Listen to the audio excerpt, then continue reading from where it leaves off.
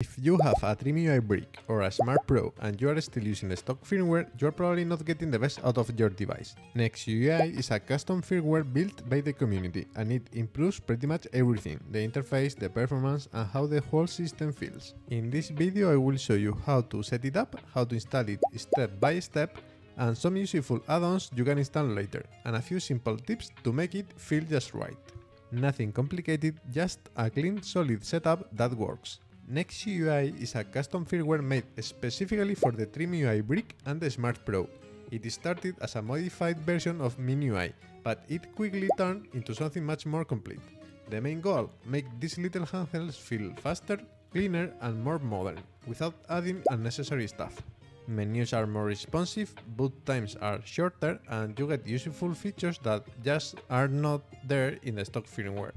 Things like shaders, custom themes, Wi-Fi support, LED effects, and even tools to manage your games better. There is also a nightly build for the Millo Flip, and maybe more devices in the future, but for now NextUI is mainly built and tested for the Brick and the Smart Pro. And the best part, once you set it up, it just works. Alright, let's go to the PC and I will show you the whole process. First, you will need a microSD card. I recommend 32GB or more. And of course, a way to connect it to your computer. We are going to format it in FAT32. If you are on Windows, you can just right-click on the SD card and choose Format. And make sure that FAT32 is selected. Alternatively, you can use the Raspberry Pi imagery program. It's free and works great for this. Next, we need the firmware. Go to the official GitHub page and download the latest full release. You have the link in the description. The file is called something like NextUI add-ons all.zip. Once it's downloaded, unzip it and copy all the files directly to the root of your freshly formatted SD card. Now a quick tip. Let's also add the Pak Store, which is an additional add-on that makes it super easy to install new features later on. Directly from your console, you can find the Pak Store link on the official documentation site. Just download it, unzip it, and copy the folder called pakstore.pak into the location of your SD card, /tool/tg5040. And what are packs? They are basically small apps like utilities or standalone emulators that add functionality to NextUI. Some help you organize your games, customize the interface or access extra tools. We will talk more about them later, but it's good to have the store ready from the start. Once everything is copied and the SD card is ready, go ahead and insert it into your TrimUI brick or Smart Pro. Then turn on the console. It should boot straight into NextUI, no setup is needed. You will see a clean, simple interface and it should respond quickly right from the start. If the menu loads correctly, the firmware is installed and working. The only thing left now is to copy your game ROMs. There is a folder called ROMs on the SD card, and inside it you will find one folder per system like GBA, NDS, PSP and so on. Just drag your ROM files into the right folders. In my case, I'm adding a few GBA, NDS and PSP games to test the setup. Once NextUI is up and running, there is one thing I always install first, the Pak Store. It's a small app that gives you access to dozens of add-ons directly from your device. Just connect to the Wi-Fi, go into the Tools section and launch Pak Store. These add-ons are called packs. They are like plugins, little tools or apps that improve the experience or unlock new features. Here are the packs that I usually install. First, the Theme Manager to customize how the UI looks. Then, if you want to emulate PSP games, you can install PPSSPP. Then, if you are going to play Nintendo DS, you should install Advanced Drastic Emulator, which includes different screen layouts. I also like to install the Artwork Scraper to download game covers and media for your ROMs, and finally the Over-the-Air Updater, also called as OTA, to update NextUI directly from your device without needing a computer. Once you install them, you will find them either in the main menu or inside the Tools section, ready to use.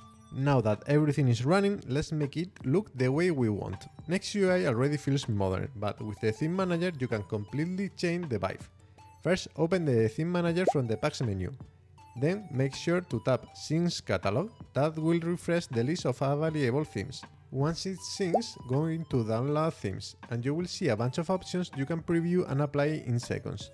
On my TrimUI brick, I really like Pearly Gate by Shin. It's clean, colorful, and fits the small screen perfectly. And on the Smart Pro, I'm using Noir theme by Leviathan. It's dark, minimal, and looks amazing on the display. Now, if you want full control, you can open the components section and mix and match wallpapers, icons, accents, overlays, everything. But even with just the default presets, you can already give your device a completely different feel. Now let's take a quick look at how games actually run with NextUI. Starting with the TrimUI rig, I have loaded a couple of Game Boy Advance games like Pokemon and Mario Kart, and they run super smooth. For Nintendo DS, I'm using Advanced Drastic.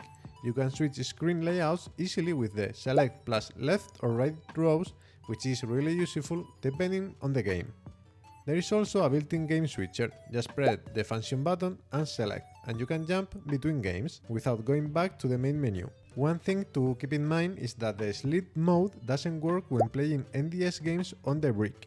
So if you want to pause, you will either need to exit the game first or do a full shutdown. You can technically play PSP games too, but with no joystick and such a small screen, it's not really practical for most titles. Now on the TrimUI Smart Pro, you get the same emulators, GBA, NDS and PSP, but thanks to the larger screen and the built-in joysticks, PSP games are actually enjoyable here.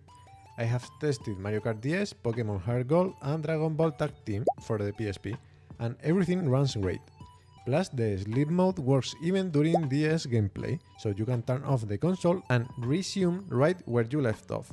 If you have only used the stock firmware until now, this feels like a proper upgrade. NextUI also adds a few extra features that just make everything smoother.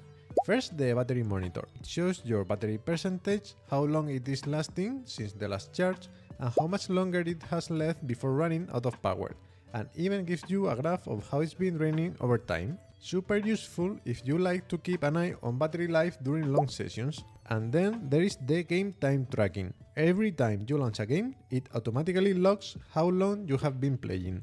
It's great if you like tracking your progress, but just keep this in mind. If you leave a game open in sleep mode, those hours might still be counted, so the numbers can be a bit off sometimes. And you have also a good solid level of customization.